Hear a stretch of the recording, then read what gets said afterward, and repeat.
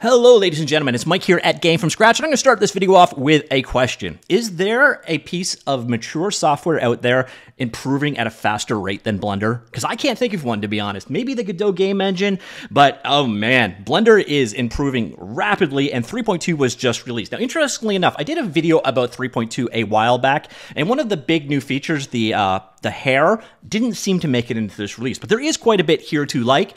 It is available for download right now. Just head on over to blender.org. The download links are up and going. Their servers do generally get hit pretty hard on release day, which today is. So if you can't get it to download, what you probably want to do is go to Steam to download it there. Steam is generally pretty reliable, and I think it's already updated. So Blender 3.2, what is in it? What made the cut? Well, one of the first new things is light group. So if you're doing renders in Cycles, it's a way of having multiple render paths with different configurations of lighting. So for example, here you can see a combined lighting, the interior lighting alone, the pool lighting, the bench lighting, the world lighting, and then you can work with them all together. So when you're working in the compositor, you can treat each set of light groups as a different entity. So if you're doing rendering and you have multiple light setups, you're probably going to appreciate that one. We also have improvements to the shadow caustics. Now, I love the fact that Blender makes such good release notes. It makes it really easy to illustrate what has changed. So you see the caustics before, definitely watch that light there. So that's probably the best example you're gonna see. Watch it as it bends, and then watch it come around. So we've got improved caustics, and let's just go full on improved mode. So you're definitely getting, so this is selective rendering of caustics and shadows of refractive objects. So you get improvements to them. We've got volume motion blur. So there's support for motion blur for gas simulations and imported VDB volumes. Now, VDB volumes are absolutely massive. I recently covered a program called EmberGen that can create VDBs. These are basically particle clouds. And now you can do motion blur on them. I got a number of other improvements for Cycles, including, for example, GPU rendering for Linux. I'm not going to go into all of the smaller things. We're going to stick to the higher stuff here. Now, interestingly enough, support for baking to UDIM tiles is nice. UDIM is a way of having multiple textures on the same object. It is very good for high resolution game texturing. We've got a lot of improvements to the painting tools. So this is definitely a nice area. So we've got a new paint brush tool. You can see it in action right here. Comes with a bunch of new settings like tip shape, wet mixing, flow, and density. So basically, Blender is turning into a painting application sort of along the lines of like Fractal Painter. It's very impressive to see, and you can do some really cool results with it. So you can paint directly on the vertices of your objects. You do not need to untexture to use the painting tools. There is also a new high-performance smear brush. Let's see the smear brush in action here. So again, you're getting basically full-blown painting application in Blender. Very impressive. You now have the ability to do create masks on the fly with the new color mask tool. We've got the new color filter tool to apply various effects on unmasked areas, adjust hue, value, saturation, contrast, or even smooth. So not only is so we got Grease Pencil here that turned it into a really powerful 2D animation system. Now we're getting into like natural media painting type stuff here with these improvements. I wasn't really expecting it to go that way.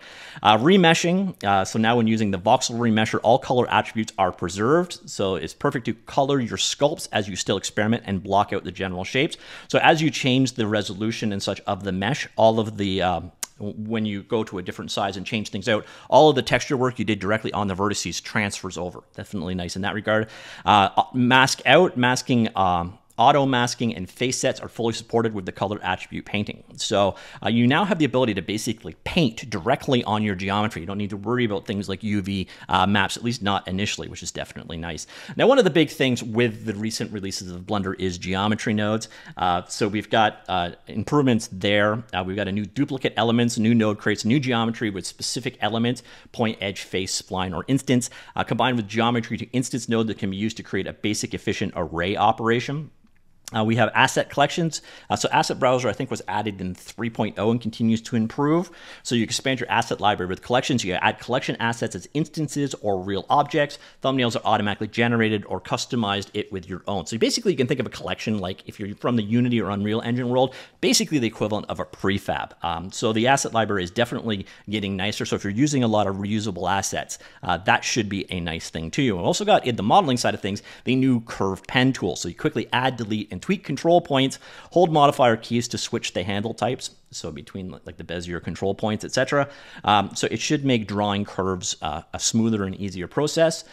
This is really neat if you're doing grease pencil work. It's the new envelope modifier. So it connects all points that are end points apart, a shape known as an envelope. So you can see it in action over here. You can do some really neat special effects with using this new envelope tool. A number of other improvements for grease pencil as well, including scale stroke thickness in the pie menu. And keep shape in the smooth modifier. In terms of the video sequencers, we got enhanced channels to organize your edits by giving channels a name. You can also mute and unlock entire channels, and a number of other improvements to the video editor as well, and a bunch of more stuff. So again, the only thing that really kind of seems glaringly missing here is the hair system, and that was kind of the coolest thing, to be honest.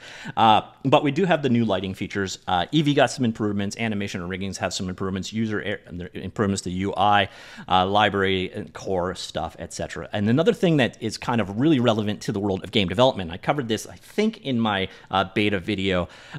There is an all-new C or C++, I think it was C, written object importer. It's supposed to be magnitudes faster than the old one, and it's supposed to work better as well. So if you're opening wavefront object files, that new importer should be very nice. We also have, they're relatively small improvements, but we've got improvements to the FBX importer as well, and exporter. So FBX.io is very important in the world of game development. We may not like that format, but it is one of the most important formats out there. So improvements to the way it works are definitely nice as well. We've also got support for WebP images. If you want to come in and check out the full release notes, I will have both of these linked in the linked article down below. You can get into full details right here on all of the various different things that made into this particular release. A pretty impressive release. And again, I go back to my original question. Is there a program out there that is improving at a faster rate than Blender? I can't think of too many contenders, but I would be interested in hearing your opinion on that. What you think of Blender in general, the 3.2 release specifically. Let me know, comments down below, and I will talk to you all later. Goodbye.